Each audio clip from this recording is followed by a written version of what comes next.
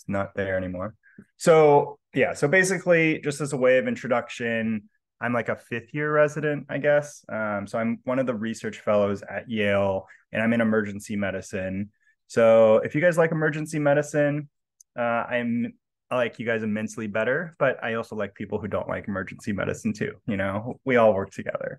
Um, as I was saying, really the purpose of this talk today isn't for me to like talk about all of this different research stuff that I've been doing. It's really to think about, from my perspective, what can I like aid you guys in when thinking about the local Asian American communities you have, and what are ways potentially that we can bring in qualitative research to answer the needs of the communities that you guys are part of. Just as a quick timeline, first, we've kind of already done this, which is great, but we'll just kind of learn a little bit about who we have here today.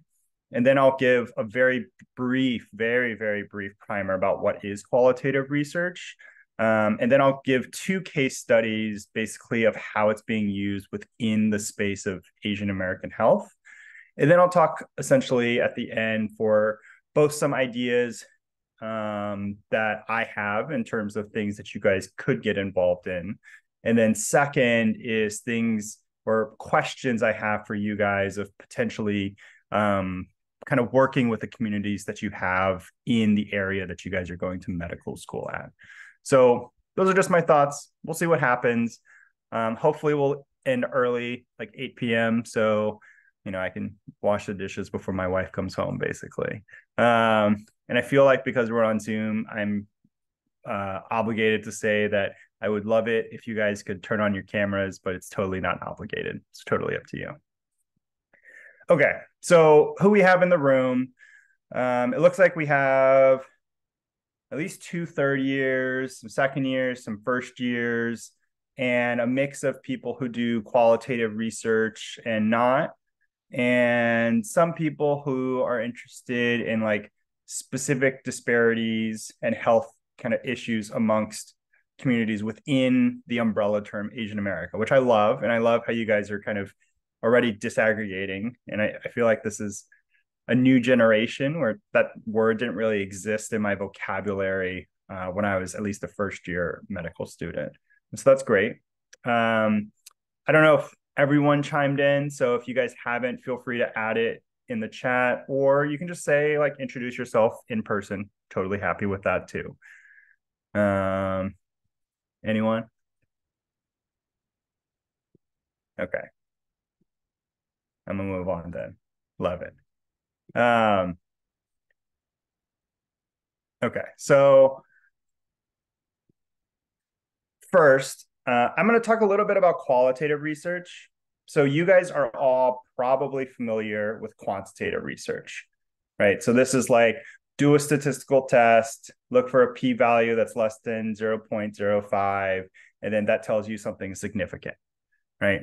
That's what we're all taught. We think about sensitivity, we think about specificity, we think about number needed to treat, all of these terms that if you don't already know, you'll probably learn by the end of your medical school, if not earlier. Qualitative research is a little bit different in that we're not really thinking about the impact of an intervention per se, but we're really interested in what exactly is happening, right? So take, for example, say there's a patient who, like a demographic group who's having more heart attacks than other communities. Why is that happening? So really digging deep into the event or the phenomena that's causing something. So really thinking about things that you can't quantify from like a numeric perspective. We're thinking about these problems and exploring them outside of like an Excel sheet or using R or any sort of programming software, because they're things that maybe are the numbers are too small, or they're things that we really don't know like what the variables are. So for example, if for the case about heart attacks, maybe it's like a diet choice or some sort of like social factor that links that community together that's explaining why they're having more heart attacks as compared to another group. And it's exploring it qualitatively. And once we figure out potentially what these variables are, they could be studied quantitatively, but really exploring the problem is the main focus of qualitative research. And a lot of this is not really thinking about the what's the effect, as I said earlier, but it's the why something occurs or how something happens. For us, and this is really what brought me into qualitative research, it's thinking about what populations are not talked about in research and how do we basically empower them to have a voice within the space of research, right? So classically, right, Asian Americans, we think about, oh, Asians are included in research, as in they're there. There's people who are Asian who are doing research. But it's really interesting when we dig into that umbrella term, Asian American, how do we use qualitative research to highlight communities that aren't kind of the, I guess, what the United States would call the typical Asian American, right? So thinking about kind of like the minority groups within Asian America, thinking about the Hmong population, the Cambodian population, I would say most of the Southeast Asian population, a lot of the South Asian population, also thinking about Native Hawaiians and Pacific Islanders. How do you bring those groups up, especially in communities where, you know, there's not a lot of them, so you can't do that quantitative research. And then lastly, really it's thinking about how do you contribute to the existing literature to add that nuance? Or for the space of Asian American research, how do you create new literature, right? So most demographic groups within Asian America don't even have research being done on them, don't even like really look into those communities except at very, very small levels. So I think potentially as APAMSA has kind of spread its wings to all of these different medical schools, it's perhaps a pretty good opportunity just to think about what can local APAMSA chapters do to improve the communities that are local to that medical school. So just as a case study, just to kind of give you an example of what qualitative research could be used for, we know specifically in the world of diabetes, for those of you guys who don't know, in 2015, so right when I was starting medical school, the American Heart Association made it so that Asian women, the BMI cutoff for screening for diabetes was made 2 points lower by BMI screening. And it was obviously different from any other demographic group in the country. And it was just like a weird thing, like, why is this happening? And they talked about like body fat distribution and all of that stuff. But that's not the point of today. What I want you guys to think about is that it was recognized almost 10 years ago that there was a difference in just like the prevalence of diabetes. Diabetes just presented in people who were not as obese in the Asian American population. We also know that there are more diabetics in the Asian American community than the non-Hispanic white community. And we know that there's a lot of variation within the Asian American community, namely that South Asians and Southeast Asians struggle with it a lot more than East Asian populations. Included in this, we also have to think about mortality rate. So this is all quantitative stuff.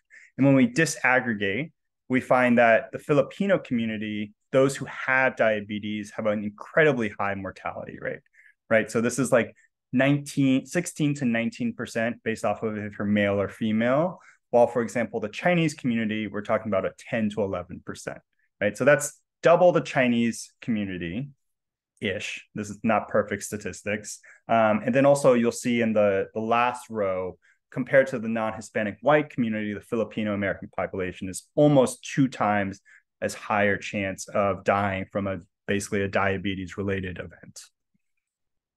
So the question that we're looking at today and the case here is thinking about a qualitative perspective. So we're finding all of these differences within a population. So why does this occur? In the previous slide, at the very bottom, I'm not sure if you're able to read this, but it's basically proposing different reasons for why these subgroups have a higher mortality rate related to diabetes.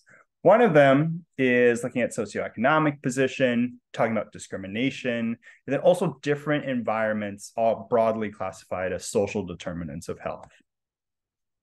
So when we think about that, then we're like, well, let's say like the Chinese American community. How does the culture of just being Chinese American, how does that shape potentially diabetes management, right? And this isn't my research, but this is just a case study of it. So amongst first-gen Chinese Americans, so those who are born outside the United States and came here basically in their adulthood, there's a lot of really interesting phenomena that are described through qualitative research. One is this concept, which I was really surprised about, but it's something that my parents, who are Chinese American first-gen, talk about a lot, but how disease really isn't like just the disease. It causes an imbalance and it destabilizes the person. So in this qualitative study that I'm quoting, the patient who is being interviewed basically describes how diabetes causes anger. And then because they have diabetes, it leads to a lot of these strong negative emotions. And the impact of it is that it impacts their family and kind of the family dynamics. And they have to kind of control themselves in terms of their anger. And it's all blamed on diabetes. So it's this weird, interesting concept that I never really thought about before reading this paper, that, you know, diabetes isn't just the disease that you're treating, but thinking about kind of how it changes the emotions, and also how specifically in this paper, it leads to problems between couples. Also in this paper, which for those of you, I would say all of you here probably, I kind of laughed at this. It's this quote of, if you don't eat rice, can you sustain your daily living? And when I was reading this paper, I was ironically eating rice, and it was a whole thing. But basically, it's this understanding that in diabetes management, one of the core parts of it is diet changes. And all the diet changes being done, classically taught, don't focus or provide any details related to, say, for example, foods typical to Chinese Americans.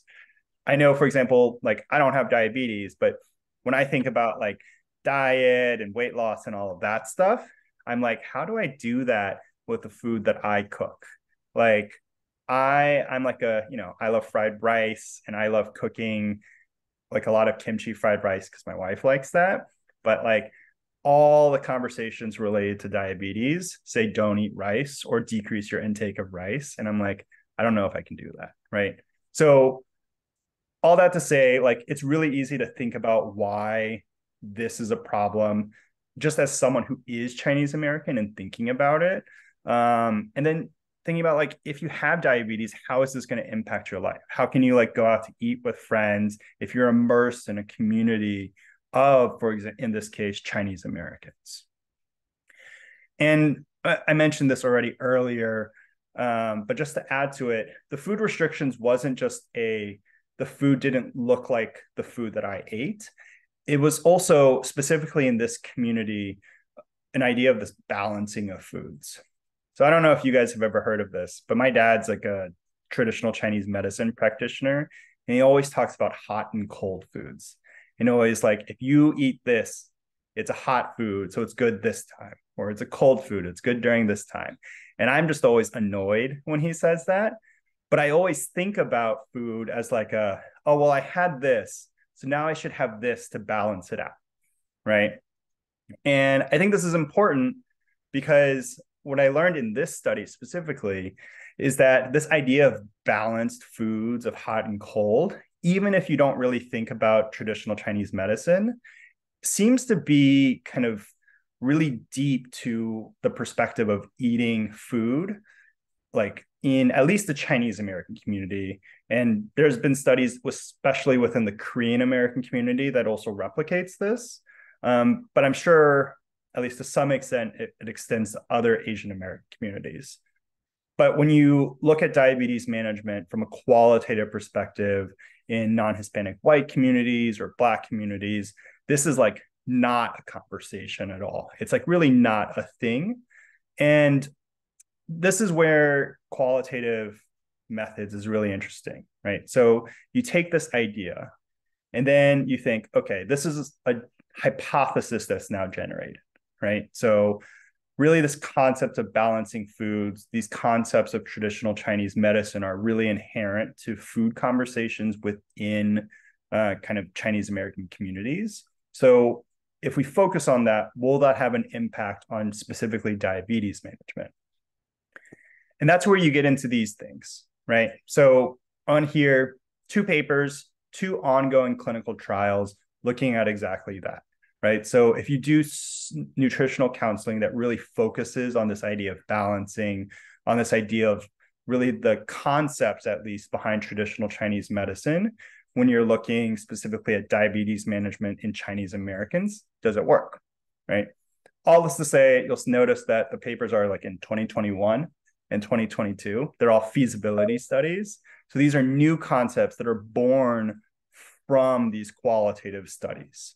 So thinking about, can you do counseling that focuses not just on providing pictures of what type of Chinese food to eat that we're used to eating, or when I say that we are, I'm meaning me as a Chinese American, but then also, can you use different social media networking apps like in Chinese communities, it's WeChat, for example, to provide focused interventions for diabetes management, right? Now I'm going to provide a slightly different context to the same conversation about diabetes management. So a different study looks specifically in the Filipino American community, right? So same question, how does Filipino American culture shape diabetes management? Interestingly, right, in a United States context, you would assume that all Asian Americans are going to have the similar struggles related to diabetes management. But we're finding here that there's differences. So similar, but there's key differences. Within this population, people are really not talking a lot about this like emotional changes and how diabetes imbalances a person. Rather, it's talking about a lot of shame and stigma related to any disease, and how, in at least these participants, prioritizing family needs was so important relative to personal health that was often the most cited reason for why they didn't manage their diabetes. They were like, well, I have to prioritize the family. And a lot of the quotes from these conversations were, well, my family, a lot of our gatherings are around social eating events. And if I'm not eating, that's like a conflict with my whole family.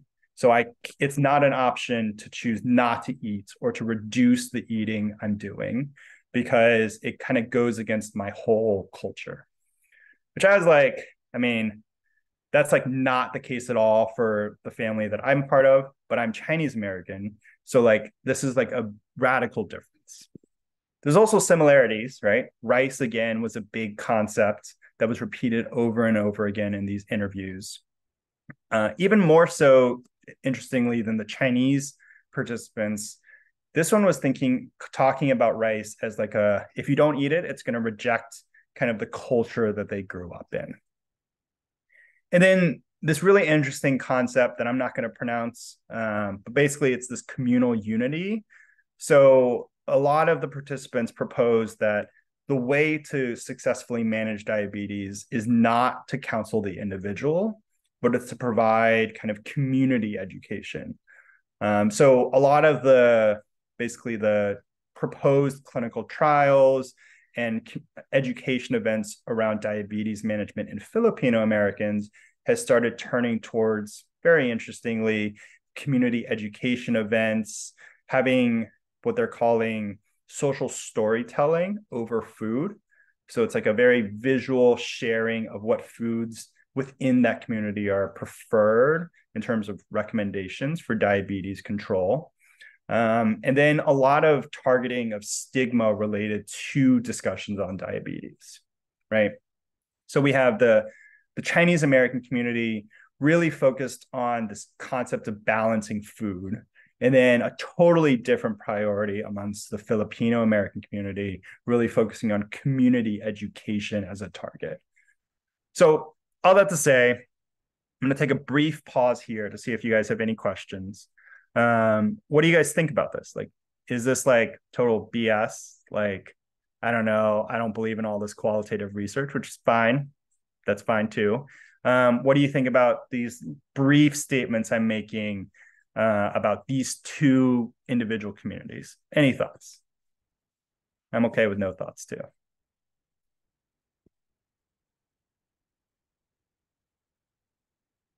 Cool. I No can jump thoughts? in real quick. Um, Sure. yeah, thank you so much for bringing this up. I think it's super interesting because I'm also Chinese American, and like when you talked about the balancing foods, I thought that was so interesting because like my like parents and grandparents would say the same thing. They'll be like, "Oh, like if you eat too much of one thing, like you're gonna get like canker sores or I don't know what the Chinese word for it is, but she'll be like, yeah, you, like don't eat too many mangoes or stuff like that." And obviously, like me being a teenager was like, I'm gonna eat whatever I want. And like, the next day you get like canker sores and you're like, wow, I should have listened. So I think that like there definitely has to be more like work done in terms of like looking at like these balancing foods, hot and cold, because obviously like there is some like scientific basis towards it. And like as a Chinese American, like that's what we believe in. Like we don't believe in the science of, or like my parents at least don't believe in the science of things. They believe in what they were taught as adults, as children. So it's like if you want to reach these communities and if you want them to have this like sustainable change, like this is how you have to talk to them versus like trying to explain things to them in a scientific way. Yeah, so thought that was really interesting that you brought that up. Yeah, it was fascinating. Like this is not like New Haven does not have a Chinese population. It doesn't have an Asian population. It's like this is not research I can do right now. But it's so fascinating to read these papers, and it really speaks to you. In this case, it sounds like at a very personal level, right? Like you're like, oh my God. I'm also like, I need to watch my weight or else diabetes. This is bad. Anyway, um, thank you so much. Any other thoughts?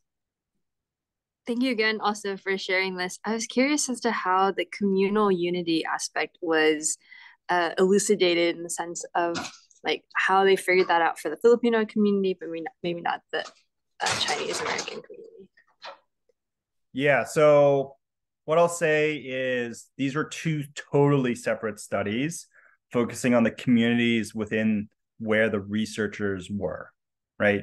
So to add a little bit of context, the Chinese American community, this qualitative study was done in New York amongst obviously, I don't know, I'm sure you're aware of this, a huge population of Chinese Americans, primarily first gen. In this kind of community, they were English and Mandarin speaking, but there are a lot of only Mandarin or only Cantonese speaking populations within New York specifically. And then the Filipino community, these were all participants actually from Hawaii. So a huge difference, right? And the important thing, I am emphasizing here the differences within Asian ethnic groups, but it's also like every community is going to be different, right? And it's not that these interviews were specifically differentiating between like or elucidating specifically this community factor. It's more of this is what was important to the participants who were being interviewed, right? That's what they brought up over and over again. What you do in qualitative research very literally is you just ask them very broad questions about the experience. So in this case, they're asking the participants about what is it like to manage your diabetes at home, and then the participants are the one who's bringing up these things, right? So again and again, the participants who are Filipino, they brought up kind of the difficulties in navigating the community, while the Chinese Americans again and again really talked about this balance and imbalance in a food. Does that answer your question? I know it's not specifically addressing it. So in a sense, it's what people bring up, and then also taking into account the locations that these Yeah, studies were done in. Yeah. Yeah, And that a was little more than just location. I don't want to like specify that.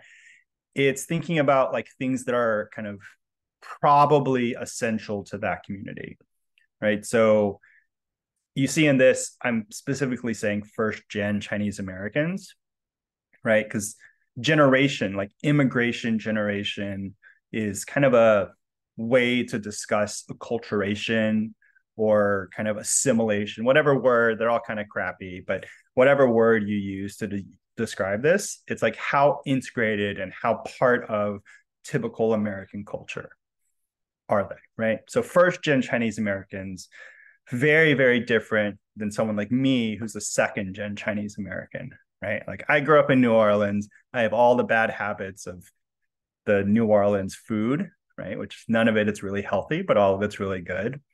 But I also have like a lot of these conversations about balancing food. It's how my wife and I talk, right? Like it's never about you can't eat this. It's about everything in moderation. If you eat this, you have to eat this. It's things like that, right? So it's not location, but it's like something that you as a researcher is thinking might be significant to cause potential differences within groups. So generational status, language status, healthcare access, all of these things are possibilities. In this case, it just happened to be differences in location. Any other questions? That was great. I actually just have a comment. Thank you so much for talking about this case. I thought it was really relative. So TMI, you guys are gonna enter my personal life. But so recently I have been like pre-diabetic because, you know, I'm have a sweet tooth and everything. And when I was talking to my doctor was like, "Have you been eating a lot of rice? Because you're in the Asian community, like you're an Asian, you know?" I'm like, yeah, I've been eating a lot of rice. And it's like, in a way, their management is like, then don't eat rice or like eat less rice. And I'm like, okay, I don't know if that's the best management, but I will look up what else I can do. Yeah. And you're like a health literate person, right? So this is a really important concept is that any research can be used positively and negatively. And in this case, like what this physician's probably doing is bringing in a lot of different stereotypes. Um, and some of it's true, some of it's not true, right? So that's like really important to talk about. There's more than just rice, right? Interestingly, a lot of the SoCal research on diabetes focuses on drinks, specifically bubble tea. There's like a whole association looking at the link between bubble tea and diabetes, right? I only know this because I love bubble tea, and my parents keep on sending me these papers as they come out. That's the only reason I know this. But would it have been more instructive if this person had a resource of like, well, these are foods that I recommend you eat less of, but these are foods that I recommend you eat more of, or you like shift your diet towards other foods that are considered more like palatable within kind of some stereotyping going on within like the communities that you're part of, right? I know my dad does that all the time, but that's because he's a Chinese medicine doc. He's constantly telling me, no, do this, not this. And it'd be really great to provide more like holistic recommendations, specifically in this sphere of conversation. Yeah, but thank you. It wasn't TMI. I'm already talking about diabetes. So, okay, I'm going to move on. Realize it's already 7:39. So I did want to go just touch briefly on really the reason that Jan and I had a conversation about doing this talk. So recently, I worked with a pretty large group of people to specifically look at racism amongst medical students who are Asian American during COVID. So for those of you who are third years, your classmates were part of these conversations because you guys were first years when I first started doing this study. And then for those of you who are first and second years, hopefully you're experiencing this less than myself and the third and fourth and current residents. But I just wanted to talk about it mostly in the context of what's going on within the conversation of racism related to healthcare workers. So there's a lot going on, as in there's like 6 papers, right? So within the world of Asian Americans, there's a couple of papers that have popped up in addition to the one that I was able to publish. The first one, and in my opinion, probably the most interesting one, is really just focused on Filipino Americans. And just very briefly, because all of these papers cover very kind of themes that all cross each other. This one looks at Filipino Americans, both nurses and physicians, but then also people who worked at grocery stores and who are considered frontline workers within like the COVID-19 pandemic, right? And basically, they talked about how crappy it was to be seen as repeatedly to be seen as Chinese, okay? And I think that's a really interesting kind of like how people who aren't Chinese received a lot of like racism focused on anti-China sentiments during the COVID-19 pandemic. And this paper spends a lot of time discussing it and having some quotations about it too. This is another paper focused on nursing students, which found very similar things to my paper, really thinking about how often and how prevalent racialized microaggressions are within the clinical setting. So things like being called the other Asian person instead of your name, or getting grades that were the other Asian person as opposed to you, right? So that's been studied a lot within kind of other minoritized groups as well. And then also having a lot of difficulties really with kind of speaking up or standing up for yourself in this space, where you have a lot going against you, thinking about how there's a lot of stereotypes of Asian Americans not going to like speak up, or they're kind of invisible and in the background. This was the first paper that focused specifically on healthcare workers, like residents and physicians. And it looked at Canada, Asian Canadians, and Asian Americans, and found things very, very similar to the nursing student one as well. Specific to this one was the earliest study. So all the interviews were done in 2020. And it really chronicles that first emergence from microaggression to physical acts of violence that a lot of the Asian American communities and Asian Canadian communities experienced in this first year of the pandemic. And then something that's not a classic qualitative study, but this is something that any of y'all could do, right? And that's what I wanted to highlight here, is that they took UPenn's preclinical curriculum, and just quantified how often Asian Americans were mentioned, right?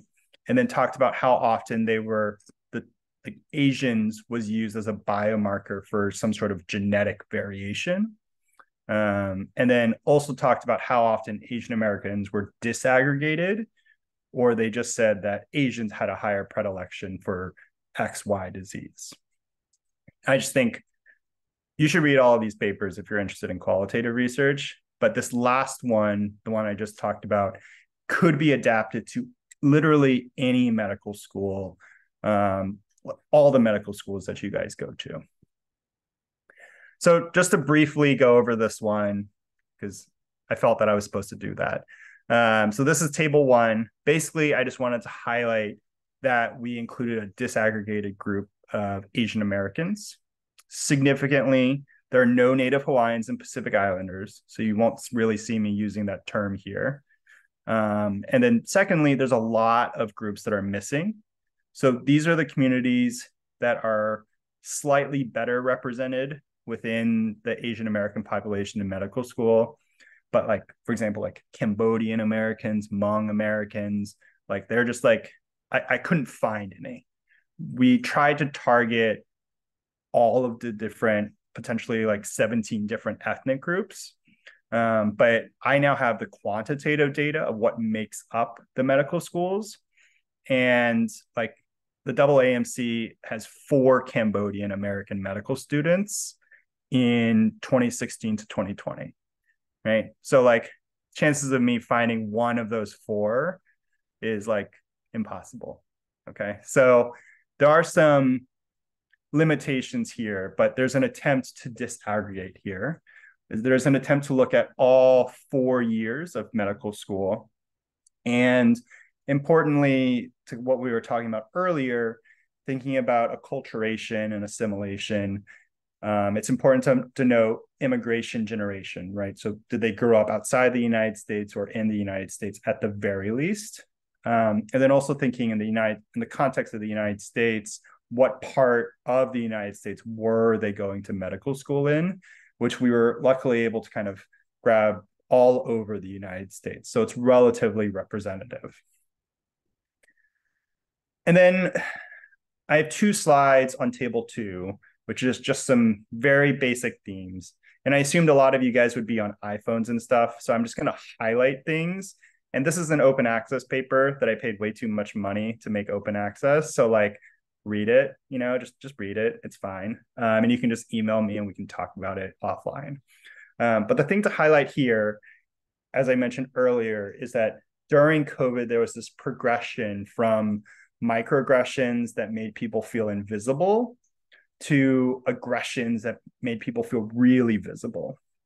I'm sure all of you guys remember this period, but the typical racist event that people described prior to the pandemic were questions that we're all still getting, which is things like, where are you from?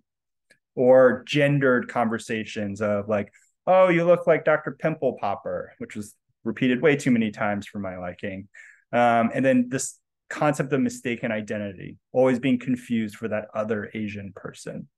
And just so you know, it doesn't get better as a resident or as a fellow at the very least. Like I'm still called any other Asian person who works in the emergency department. It happens basically every shift. And then during COVID, really became a much more visible impact, right? So we all felt these like social media events of like elders being beat up on the subway or being attacked and killed. And these were all traumatic events. And then really thinking about there was no support mechanism or no space within the medical environment, the learning environment, to go to kind of like debrief and to find support after really traumatic events like this. And that's like really if there was one takeaway from this paper, that's what I would take, is that throughout it all, as I'm going to go into in this next slide, there's just an absence of support for Asian Americans at every part of the medical school, all the way from admissions, talking about like, what does it mean to be a overrepresented but underrepresented, to what the hell does representation mean for Asian Americans, all the way to going into a residency and applying to residency. How do I navigate that? And then all these little things, right? So absence within the preclinical curriculum, absence when you're looking for mental health resources or support, all of these absences, okay? And just to highlight that a little bit, and we touched on this earlier, is thinking specifically about the curriculum, right? So it's really important as like someone who went to medical school and is now in residency, like I have counted the number of Asian American patients that I have seen. And I went to medical school in New Orleans, and there were 4 Vietnamese patients as a medical student that I had, right? And then now in residency, all 4 years of residency, I took care of 6 Chinese American patients and 1 Korean American patient, right? So I have a grand total of, I have seen 11 Asian American patients in 8 years, right? So that's important to think about when you're thinking about like your education and kind of what your exposure is going to be. how important will it be then from a curricular phase when you're doing preclinical medicine to think about these things and be taught these things? Or like, are you going to reinforce a lot of stereotypes in the preclinical curriculum? Are you going to ignore the Asian American community altogether? What's going to happen? Because guarantee you, unless you go to like California or maybe Philly, definitely New York, like everywhere else, you're not going to have a lot of exposure.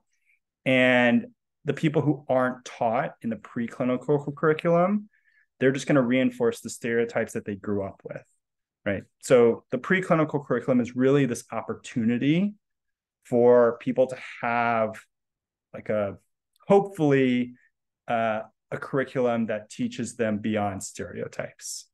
And I just want you guys to think about that, because one of the things that I found in my study, but also in the the 4 other studies that I talked about, each one of them talked about the lack of training within this space, of not really even training, the lack of mention in this space.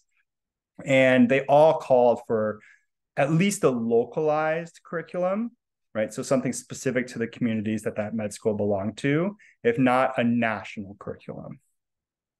Zion, you raised your hand. Thanks. So I think the question that tends to come up with this is, so what do we cover? Like, what perspective do we share, especially in the cases where we only see four patients, maybe? Yeah, totally. And look, I don't know if I have the answer to that. I prefer to think about the local communities that I'm part of, right? So I specifically during medical school focused mostly on the Vietnamese community, because there's like, I'd say a couple thousand Vietnamese Americans within New Orleans at the very least. But like I knew all the Chinese American people because I like went to church with them, and it's literally one room, right? So what I'll say is I think the baseline education, in my perspective, should focus on disaggregation and kind of the little known things that we have within the disease processes, right? So moving away from conflating race to genetics, that's like a big thing within conversations about race kind of across the United States. But really thinking about how, like, can we develop at least a national standard for including Asian Americans in lectures, right? So thinking about like, instead of talking about, I don't know, Asians have a lot of, suicide or something like that, talking about specific communities. Or like, we know that a lot of the South Asian community deals with cardiovascular disease. We know for diabetes, it's not really the East Asian communities, it's actually the other communities. So disaggregating where you can and providing, if we know it, the cultural context that potentially define the reasons, right? So that's why I think qualitative research is really interesting, because it can provide that context. Unfortunately, and I'm sure many of you guys here who I assume are part of the APAMSAs at your local chapters, like most of it just falls on the medical student who happens to be leading a APAMSA that year to do this work, right? So I'm sure, just as like my experience, some like diversity leader or some professor was like, hey, can you do this? Can you do that? Can you create this curriculum? And that's like not great in my perspective. That's like called basically minority tax. It's like doing the work for them.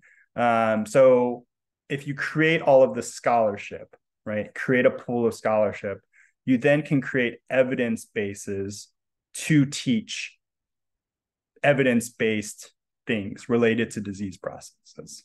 And I'm showing you here that there's already a wealth of research being done in specific disease processes, diabetes being a huge one, hypertension being another big one, stroke is a whole beast in it by itself.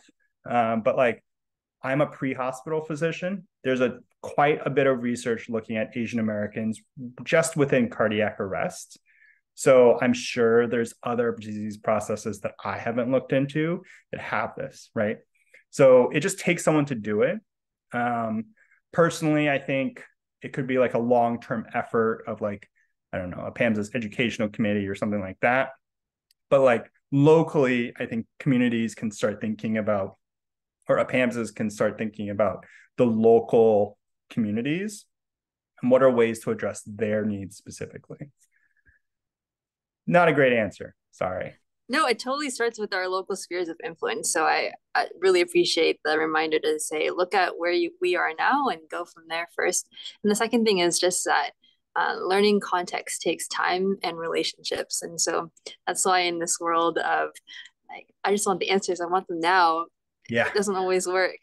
And then finally, the third was just appreciated the, like, hey, when you break things apart, yes, but in this process of disaggregating, like even in the pre-hospital, in-hospital thing, that was super cool. I didn't think about before.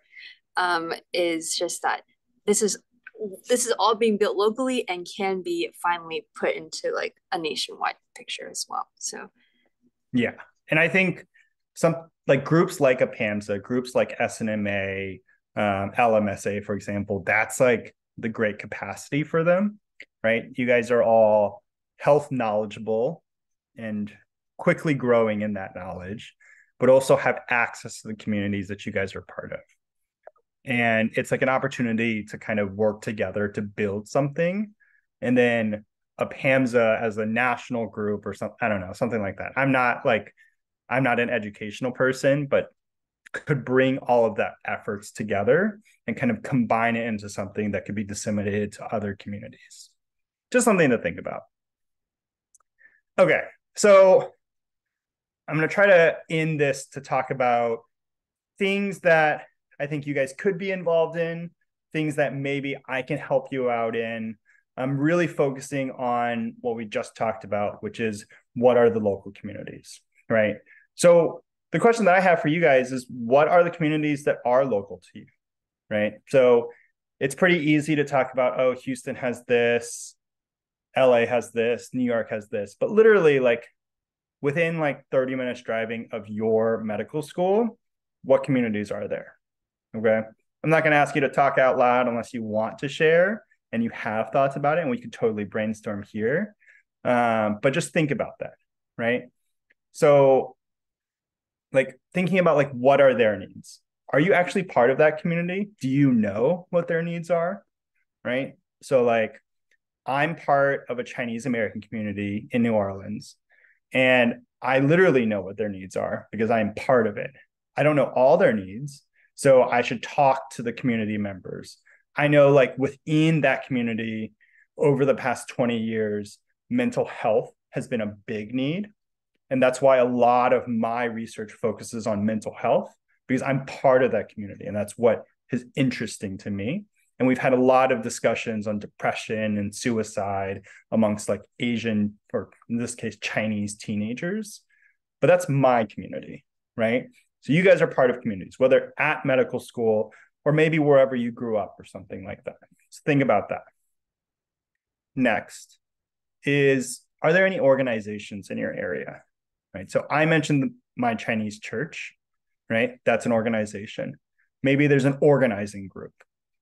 Maybe that's someone you can partner with.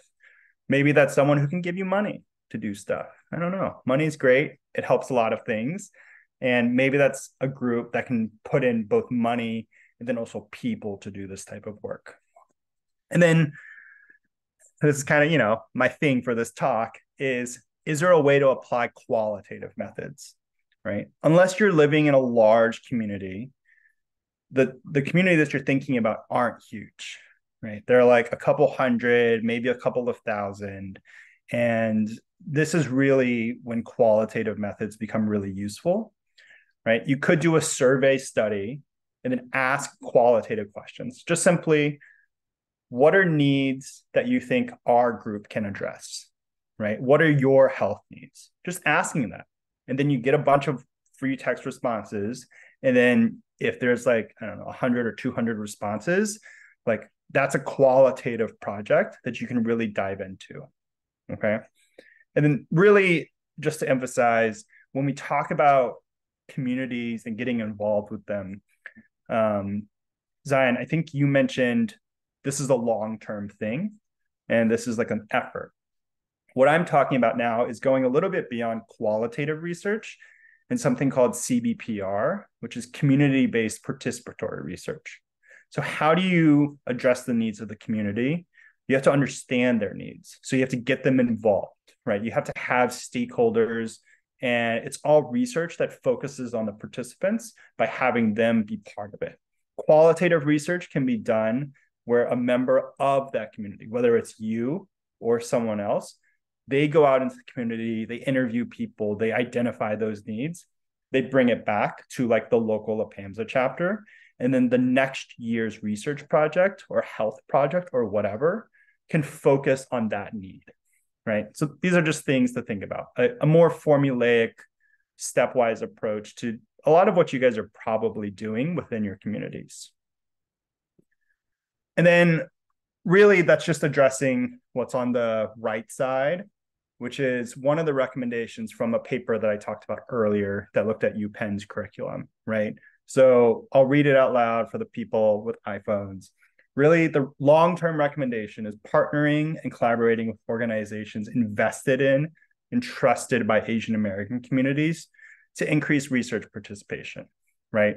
We need people to do the research, to report the research. We need the communities to be involved in this research because they're the ones who are going to benefit, right? If we do the research and no one really cares, it doesn't matter. You stop doing the research, right? You have to be involved within the community to do it. And just as like a short example, because, like 4 months ago, I was like, I should probably practice what I'm preaching more as I like do this like EMS fellowship, and I'm like writing on ambulances and making fun jokes about how firefighters don't look as fit as the firefighter calendars, right? So I went into the communities that I'm part of. Here in New Haven, I go to a martial arts school that does like Tai Chi and stuff because I like doing that. And I talked to the community members there, right? And they were like, oh, well, like we do all this stuff, but then some football player got hit and had a cardiac arrest in the field. Like, how do I do that if someone gets hit at my martial arts school? And then we were like, well, there's a crap ton of people who go to this school who like their English is not great.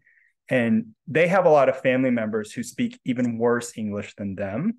So what about we do the only thing that works, which is CPR and AED? What about we teach that in Mandarin, right? So like 2 weeks ago, I basically, because my Mandarin sucks, I worked together with a group of Yale and Quinnipiac medical students who did have good Mandarin speaking skills.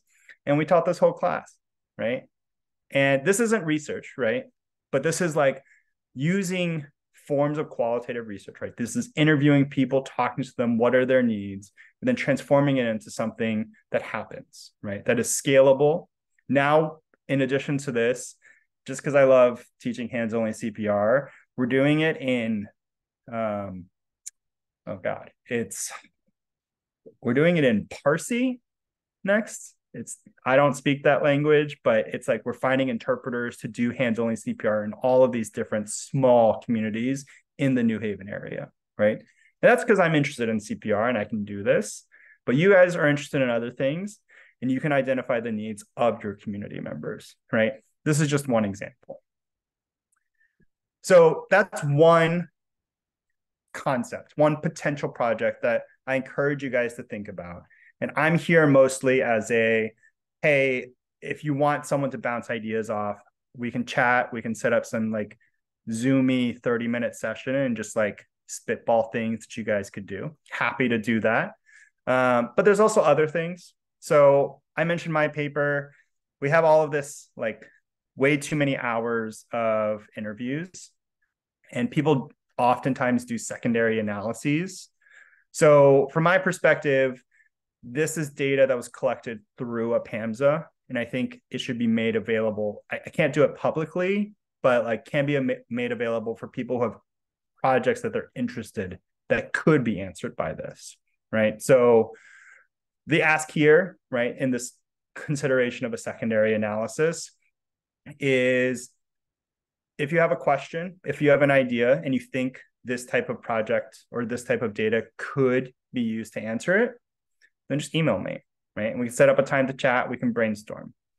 Some thoughts are, we talked about differences between ethnic groups. We have all of these different groups, maybe like a focal analysis on one of these populations.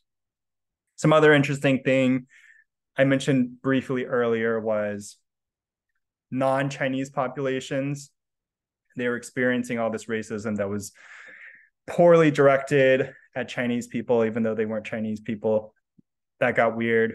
But like, how are these communities responding to that specifically? There's a whole bunch of ideas. You guys can come up with it. I'm just trying to make this data a little bit more available for people. And obviously, I'd be happy to kind of show you how to do qualitative research because that gets more involved.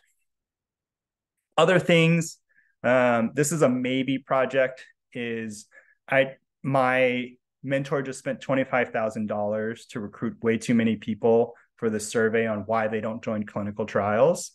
And you guys might not know this, but Asian Americans don't participate in clinical trials. They don't really like it. I don't know why. No one knows why. There's no studies on it. So my only part in this study was to add a survey question to disaggregate Asian Americans. And now I have all of this stuff. So I can't make this available until we publish the primary study, but eventually I'll have a look at 600 United States living Asian Americans who are disaggregated. So it's like, oh, maybe this could be of use. And this is something that like I'm happy to do, but I'm more interested in kind of helping other people do these types of things and get involved too. Lastly, the question that I always ask at the end of every presentation that I have is really just, what can I do to help you, right? So I talked about research. I talked about things that I was involved in, really focused on what the purpose of qualitative research is. And I'm now like in this weird phase where I'm eventually going to have a job next year and I'm like applying to grants. And I was thinking like, well, I had about 50 research mentors from first year of med school till now, right? So maybe like I should do something to help out too, whatever, I don't know. I really like Asian American health research. Maybe I can encourage other people to do it too, right? So there's a QR code. You can kind of review my lecture, whatever kind of, I don't know, whatever I put up right then and there. But importantly, if you are like, I have this idea, I want to pursue it, can you help? You can just like put the idea down, put your email down, and we can set up a time to talk. Or you're like, I don't know what I want to do, but I really want to do something. We can talk, right? The idea, and I talked a little bit about this with Janet, is I'm thinking about how to create like some sort of formal mentorship program so that myself and a couple of the other APAMSA alumni who are heavily involved in research in this space, how can we both use it as a way to like encourage others to do this type of research, but also kind of broaden the types of research being done within a focus of Asian American health. So there's a question in this QR code of like, well, like, what do you need from us for good mentorship, right? Is that money? Is that time? We don't really have either of them, but we can probably find a way to get them. Is it XYZ, right? So really whatever. On that note, I'm done talking 21 minutes early, which is great. Any questions for me?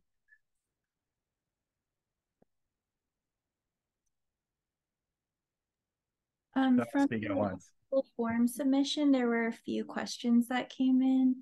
Love One it. was, what clinical/service/research opportunities would you recommend for first-year medical students who are interested in advancing health equity for Asian American communities?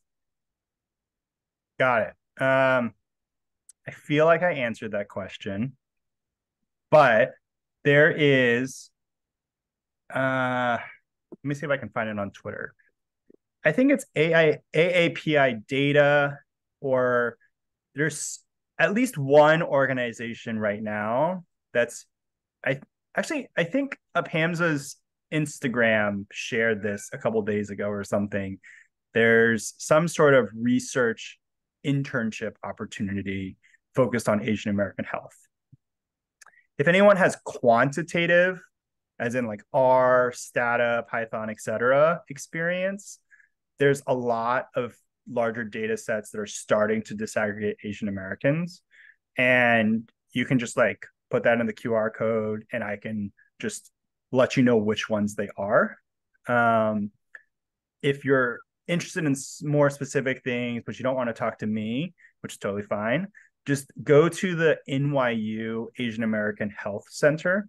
There's a whole center dedicated towards research on Asian Americans. They're my favorite one. And they have a whole list on data sets. They have a whole list on kind of best practices when it comes to disaggregation. And some of the research that I presented today that I showed you guys is coming from their shop, right? So they're like the first federally funded research center focused on Asian Americans. So that's probably the best place to start. But the anti-Asian hate, I forget the group. And then the Asian American Foundation is also another group that's like been pretty popular. If you live in California, just, I don't know, talk to the researchers there doing it. But for those who don't live in California, those are your resources. Any other questions? Could I ask like a really random question on your disaggregation of the data? Totally. It's like, oh yeah, I knew this would come up. We'll go back. I was just curious, like why Desi and then why I figured there's a reason, like Desi versus Indian, Nepalese, and Pakistani. Yeah, so this is self-identified ethnicity. So this is during the interview, I asked them, how do you identify? And one person said, oh, I'm Desi American because it's more inclusive, but I'm Indian American. So I just put both. Got it. Yeah, that's it. Everyone had questions about it, but I learned a lot because I didn't know that Desi American was even a term. But that's how this person identified. So I put it down. Got it. I was like, oh, should I? Because I didn't consider using that either. So I was like, oh, should I be considering that for if I want to do this? But that's good to know. Yeah, I mean, it's very fluid, right? So like I consider myself Chinese American, but a lot of the time I say I'm East Asian American. And then I also sometimes say that I'm Han Chinese American. It's like all sorts of confusing for people. But it makes sense if you are within the space, right? So it's all about context. This person was having a conversation with me specifically not just about the Indian American experience, but about being South Asian as a whole. And he just hated the word South Asian. And he much preferred Desi American, which is why we're using it. Got it. Thank you so much. Of course. Sorry if you guys are hearing my cat. He's meowing a storm.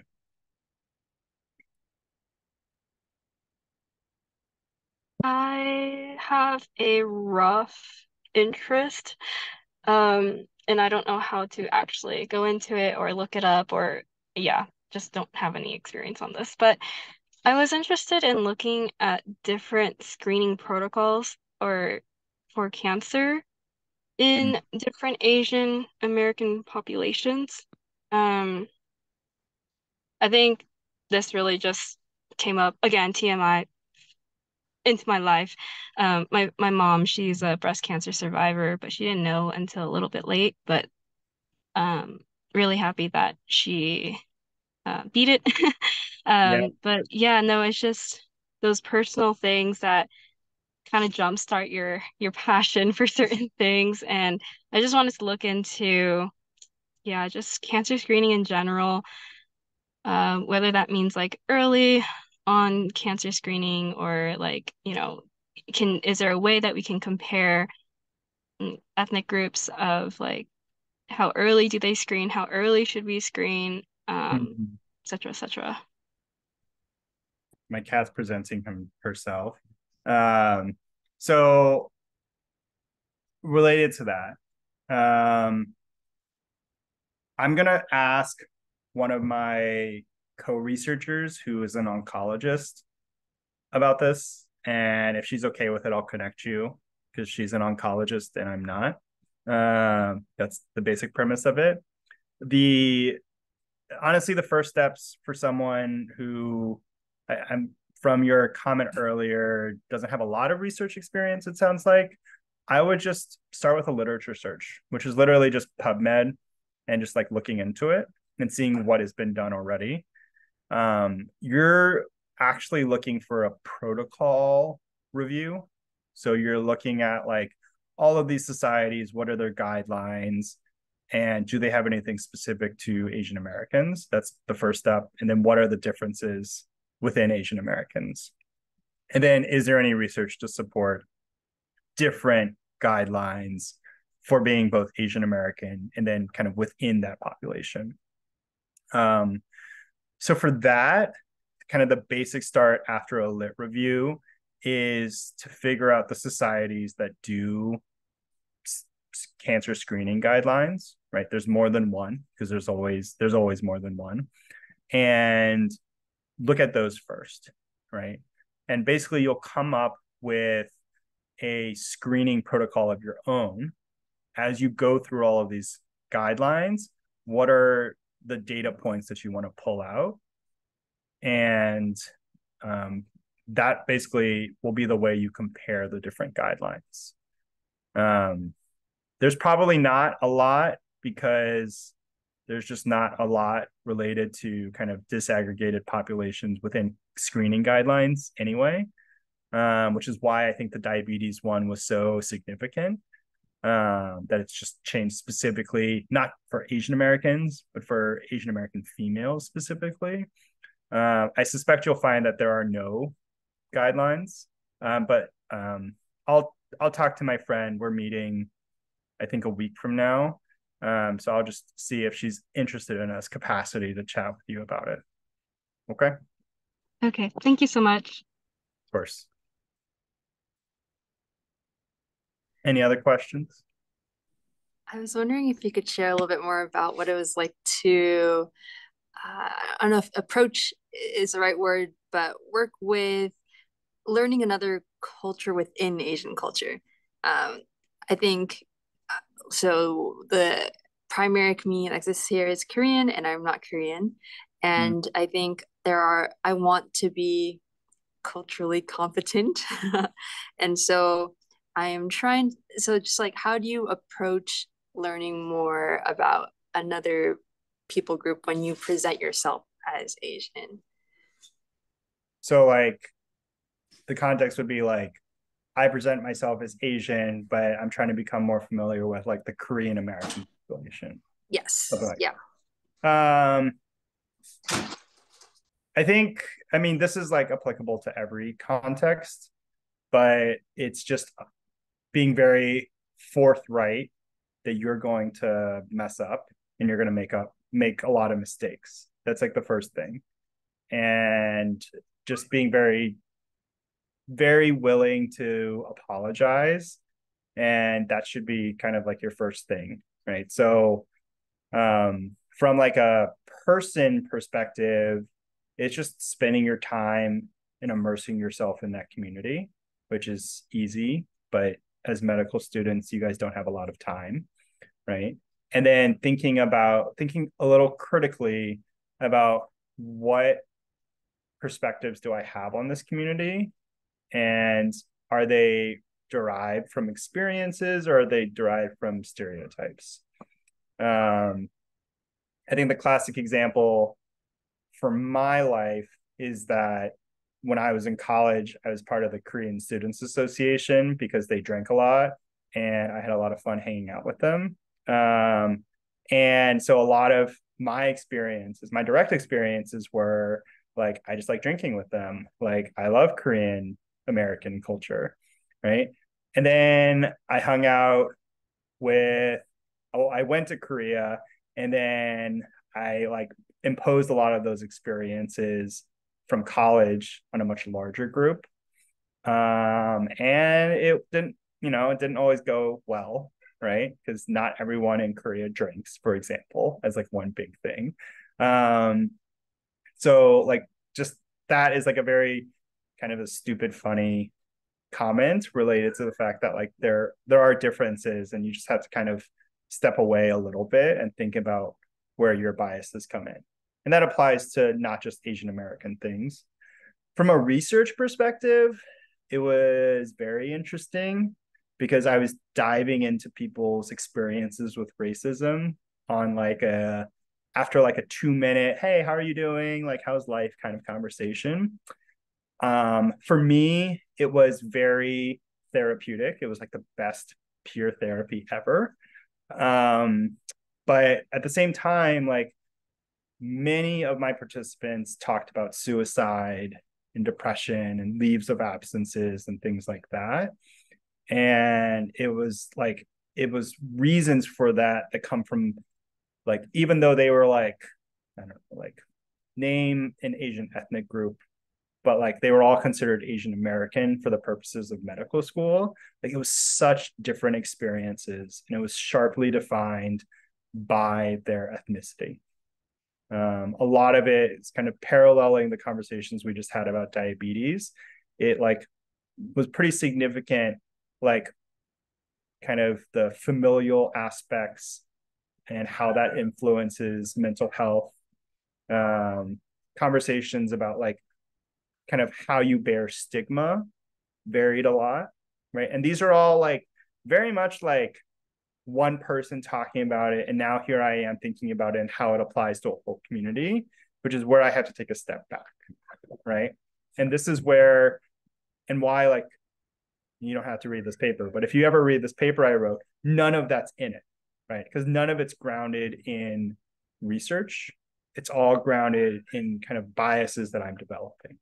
So it's important to understand like where your biases come from, and to know that like every person's experience is significant, but it's important not to conflate that with like this is a prevailing theme within a community. Really appreciate you sharing all that. It's definitely a fine balance for sure. Yeah. Okay. If there are no other questions, I'm going to let you guys go 7 minutes early.